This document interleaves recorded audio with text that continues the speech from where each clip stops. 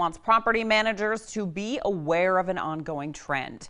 In the last few weeks, they've had 4 instances of vandalism and theft to coin-operated laundry machines.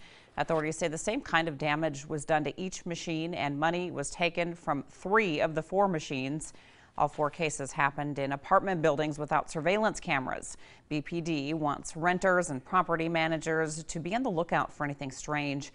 On our KX News website, we have the addresses and times and dates of each case of vandalism if you want to check them out. A 63-year-old man